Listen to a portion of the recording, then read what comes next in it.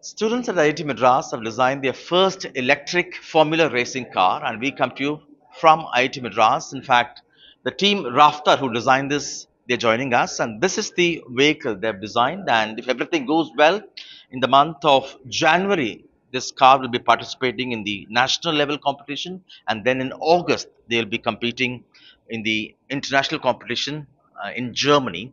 Thank you very much. Congrats, all of you. And in terms of performance, what's so special about this? With respect to our previous car, this car is three times as powerful. We used to run with a 33 kilowatt engine, which transformed into a 109 kilowatt motor. Other than that, the entire car itself is designed for acceleration. Electric offers you much larger acceleration times than your combustion car does. So we're sure that we'll exceed the dynamic performance of our previous cars. Give us the difference compared to a combustion vehicle. So primarily, as he mentioned, the biggest difference would be in terms of acceleration. The overall power output of this car itself is a lot higher than what any combustion vehicle sees, and we have the entire battery management system and a battery pack custom designed for this vehicle, which is completely different from what a combustion vehicle usually carries. Take us through this process, your testing, your designing. Yes. So for our testing, so our design started by first identifying the issues faced by the current EV industry. So one major example would be frequent battery fires. So we made sure to make our battery pack modular, and we designed a robust cooling system to ensure that even under the high loads of power and voltage that our motor requires, the batteries still don't overheat. So once the design phase is done, we start procuring these components, for which we get support from various sponsors, and then we manufacture most of these components, a lot of which are manufactured in-house. So for example, the battery pack does not come ready-made. We buy the cells and then bolt them together ourselves to make individual modules, which we then put together in the accumulator. After the manufacturing and assembly phase is over, we start testing.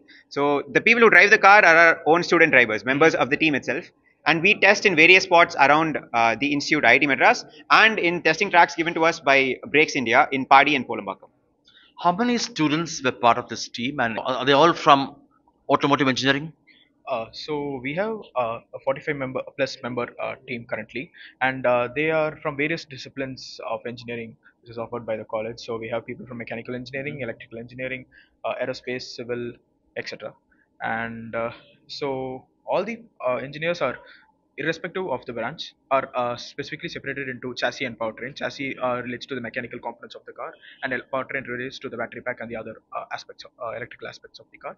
So all of the juniors, as soon as they join the team, knowledge transfer happens from the seniors to the juniors, so that they get to understand what is the role in what is their role in the team, and what are the technical skills they require to actually design the car, and the design flow starts.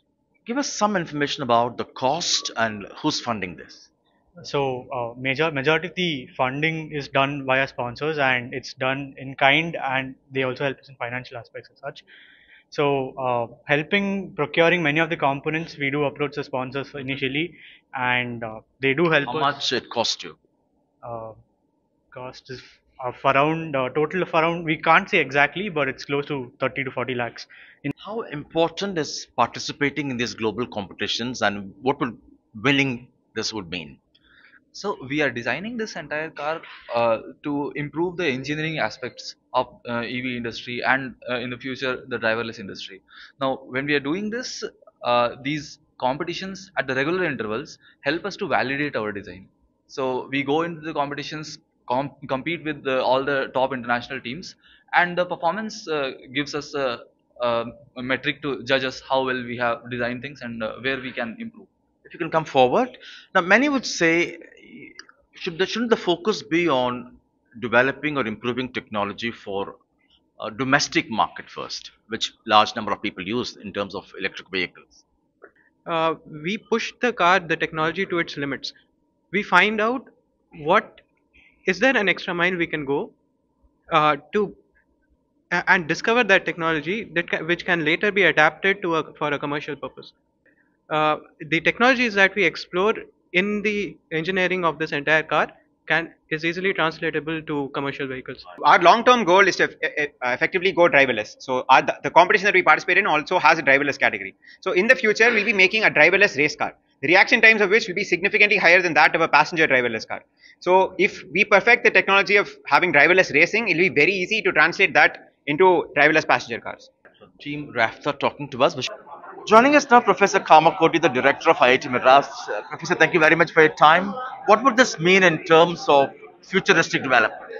Yeah, this means so many things for the future. Number one, IIT Madras is now developing a vehicle.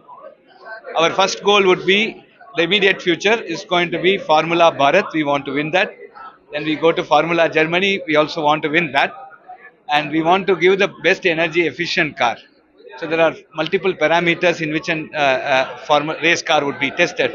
And we, from an electric race car point of view, we would like to be number one in that. And people are working. As you see, 10 departments, 45 students, 20 different faculty are putting their full bet on this type of a vehicle. This is number one. Number two is that always today combustion engine cars are inspired by the old age combustion engine cars. So Ferrari engines that were used earlier are today many of those patent technologies are used in modern day engine. We also believe that the systems that we develop as a part of this EV will essentially go into commercial passenger cars, and that will be a big learning. A very simple example that has been always quoted is batteries are burning today.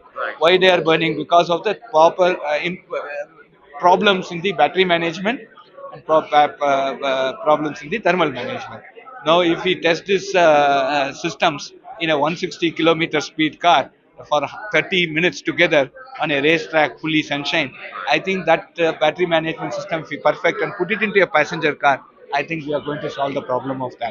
So these are some insights that we are getting. In that sense, you don't have to begin first focusing on domestic vehicles. Yes, all that we learn in this Raftar car, which essentially will go back to the domestic vehicle because we have stress tested it at 160 kilometers per hour, okay, right on a very hot track.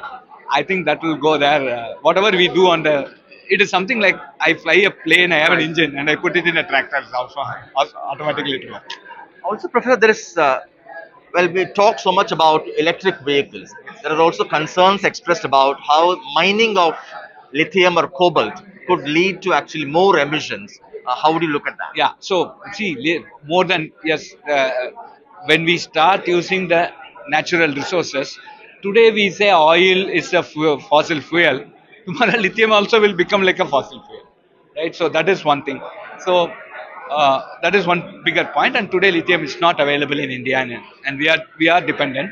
So there are things that are that we are trying to look at is as for the battery technology we are looking at zinc also, which is available in abundance. In addition, we are also having a full consortium of what we call as energy systems. We have 50 faculty, 350 students working on it. And we are also looking at things like bioethanol. So IIT Tirupati has a very strong company, startup company working on bioethanol production. We are now working with them to develop a multi-fuel engine, right, which will work on diesel, which will work on petrol and also bioethanol.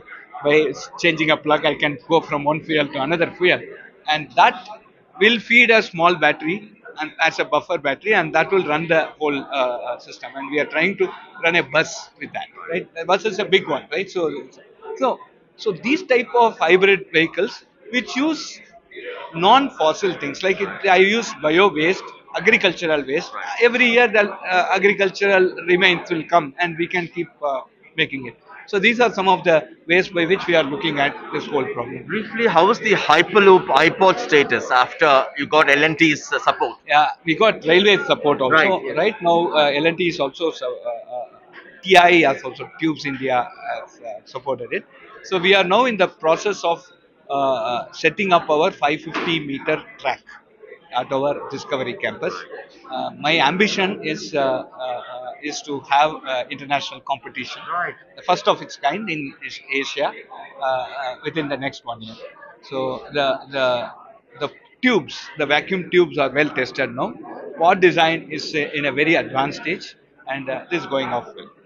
Thank you so much, Professor, for your time. That was Professor Kamakoti, the IIT Madras director, talking to us in Chennai. Sam Daniel, Find TV.